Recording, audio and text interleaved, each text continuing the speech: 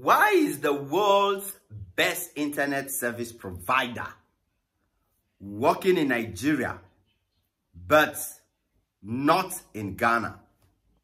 Why is it that the best internet company in the world, I mean, the company will be say, before you even think of something to do on the internet, it has done it for you. That company is functioning in Nigeria. Nigerians are enjoying the best internet service in Africa. Nigeria are enjoying the best internet service in Africa, thanks to the presence of this company we are talking about. But it's absent in Ghana. It's absent in South Africa. The only other African country that enjoy this quality of internet is Rwanda. It's Rwanda. So my guys, waiting the sub. What's going on? Let us talk about it. Let's be realistic. Make we enter the matter one-on-one. And we go diagnose them. We go come out with a disease. Waiting the sub.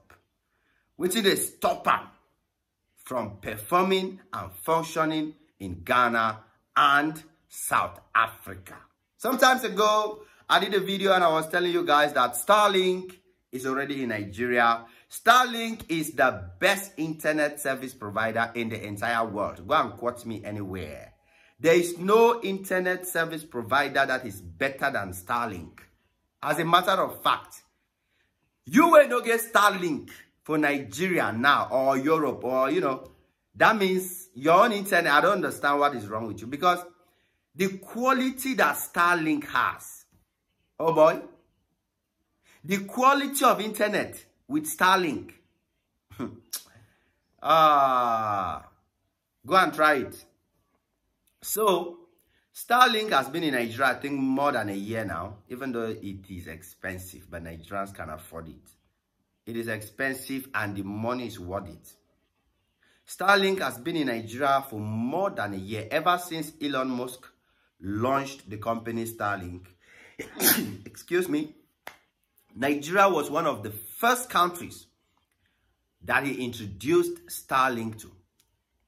And so Starlink is rapidly growing in Nigeria and in Rwanda. But countries like Ghana and South Africa who claim, they just claim to be the best countries in Africa, to be the top, to be the ones that have it all. Unfortunately, till now, 2024, no Starlink, no good internet, and many more. And why? I'm going to tell you guys why right now. So, the recent internet outreach that affected Ghana, Cameroon, and many other African countries came to expose the effect of the absence of Starlink in Nigeria, in Ghana. And it also showed you guys the importance of Starlink in Nigeria, because this so happened at a moment where there was a lot going on in the entertainment industry. Kai Senat was in Nigeria, and even though there was internet issue with the cable fibers in the sea, this guy could still vlog, go live, stream, and do many things because of the affordable and quality internet service that Starlink is providing.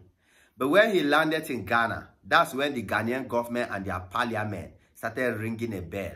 Oh, something is wrong somewhere. Because he couldn't have access to internet the way he wants, and he had to leave prematurely. It's not like we don't have individuals in Ghana that have Starlink. Don't get me wrong. Even in Cameroon, we have some few companies, some few individuals that own Starlink. We have.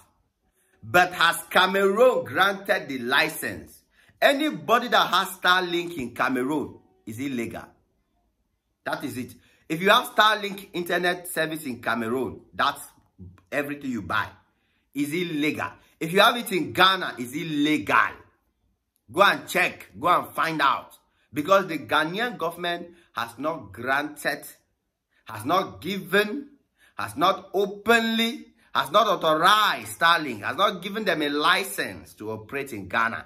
Starlink do not have a license to operate in Ghana. So anybody in Ghana that is using Starlink, maybe he has the money, go and buy from Nigeria and bring it and install in Ghana.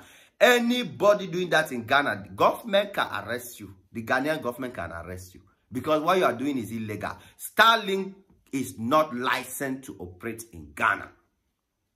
But why is the Ghanaian government not giving the go-ahead for Starlink to come and operate in Ghana? Why are you not giving Starlink the license?